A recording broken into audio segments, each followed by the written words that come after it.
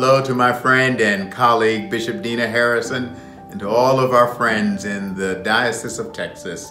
It is a real joy and a real privilege to be able to send this message of greeting and congratulations and thank you to you on this, the occasion of your formal retirement from active ministry and entering a new chapter, beginning a new day of serving in a new way. And I am just overjoyed that one, you get this opportunity to retire, and two, get an opportunity to rest a little bit and refresh and recreate and to begin anew in a new way serving our Lord Jesus. We had the privilege of working together on the Board of Episcopal Relief and Development some years ago now.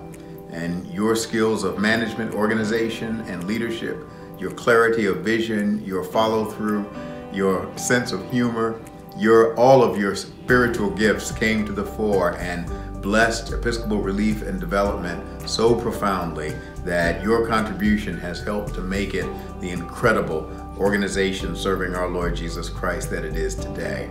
But that's only the tip of the iceberg. There are testimonies from folk throughout the Diocese of Texas and the Episcopal Church who can bear witness to the power of your ministry, your steadfast faith, your courageous leadership, and your incredible capacity to bear witness to Jesus in your life and in the world.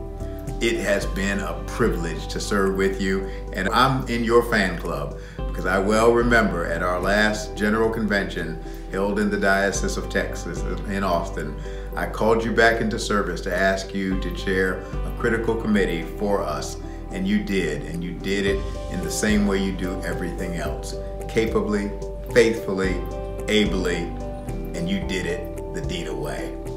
God bless you, my friend. God keep you. And may God hold you and Larry and your family and your loved ones. Indeed, may God hold us all in those almighty hands of